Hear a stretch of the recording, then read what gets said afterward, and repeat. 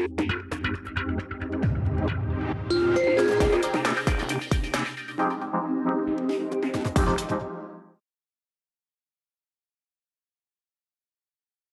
small step taken by APEC, but it was a big one for Asia-Pacific cooperation, as it started a great journey of Asia-Pacific economies working together to pursue development, progress, and prosperity.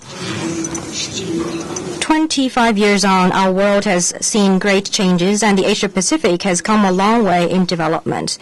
The Asia-Pacific has gone through transformation amidst globalization, maintained growth momentum despite two financial crises, and strived for openness and growth in the multilateral trading system.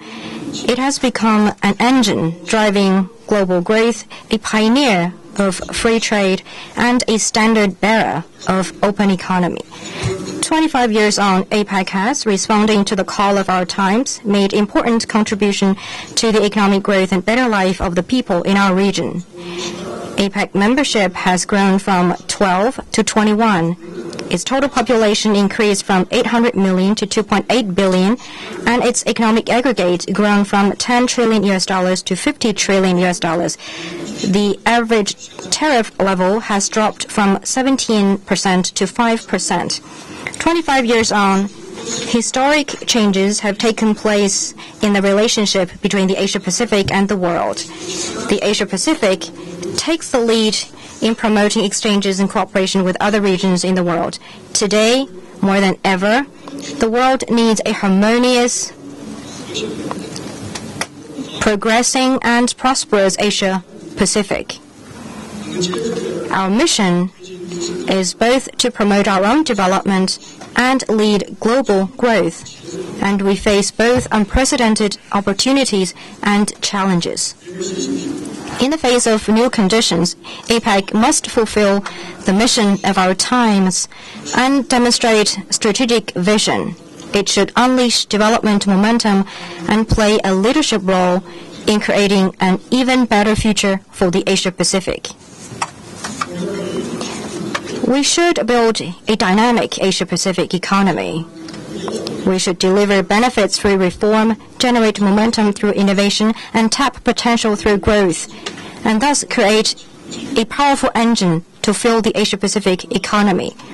We should get on the express train of urbanization and application of information technologies and give greater support to new economic models such as the internet economy, green economy, and blue economy.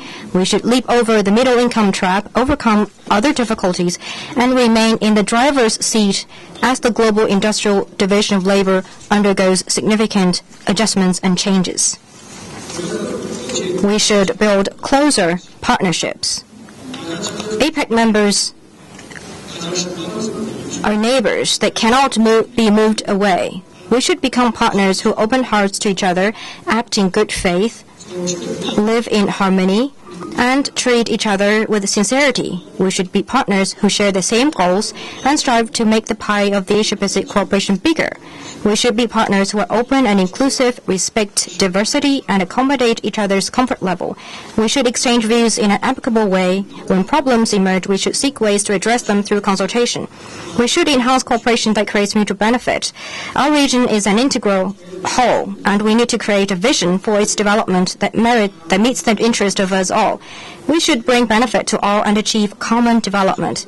APEC should fully play its leadership and coordinating role to promote the establishment of an open, inclusive, balanced, and win-win new architecture for Asia-Pacific economic cooperation.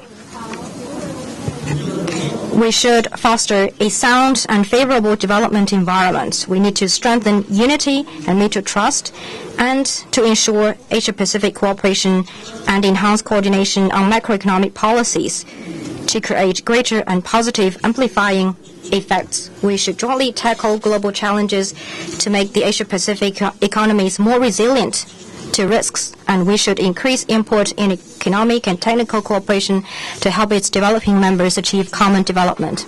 Based on these considerations, China has proposed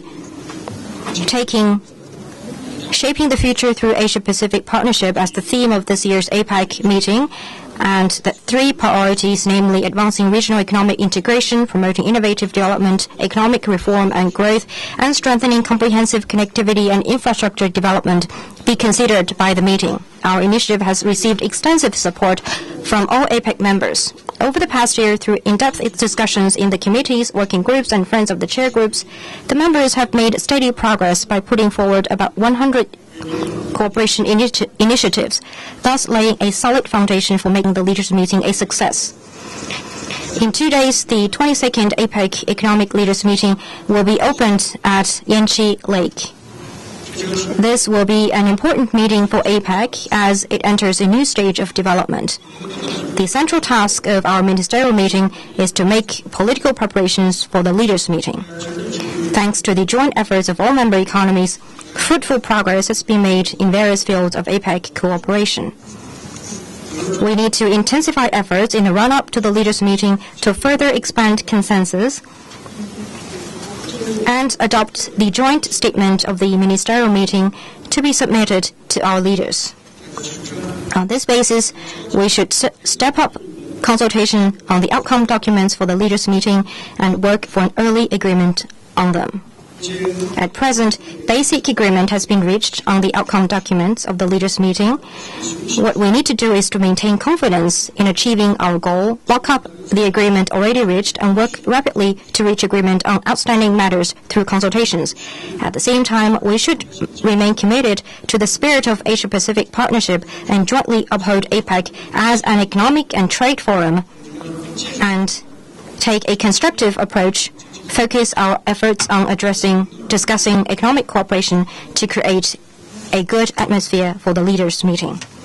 Dear colleagues, as it is pointed out in the chair's summary of the first ministerial meeting, by sustaining the spirit of goodwill and flexibility which has been shown at this meeting, we can develop Asia-Pacific economic cooperation to benefit not only the region but to enhance worldwide economic prospects. Bearing in mind the commitments of the ministers, let us shoulder the historical responsibility, build on the current achievements, and forge ahead. And I'm sure that we can help make the leaders' meeting a fruitful one with far-reaching significance.